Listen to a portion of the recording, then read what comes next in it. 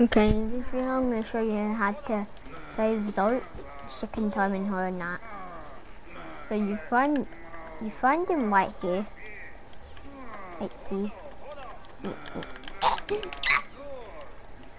And he's gonna be moaning, of course. Which is the most annoying thing ever. When I was first here, I thought like there was you had to go down here, but no. I just figured it out because I just went there, so I decided to go back and start record a video on it. So you have to go up here and go over here. One of these guys may come alive. Yep. Oh, two of them. Okay, once you killed them. Oh wait, no, you've got to kill all of them, I just remembered. Yeah, so you got to kill all of these guys.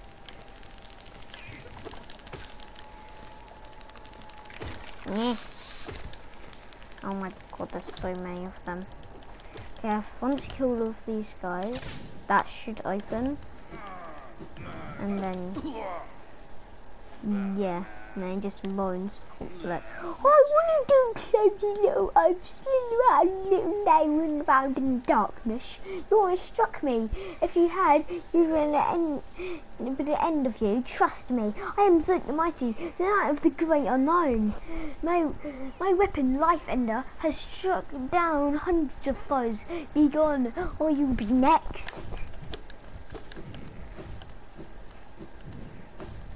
Okay, yeah, I thought you. So you did. Okay, what's this? Yeah, there's also a king side over there. Okay, that's how you get.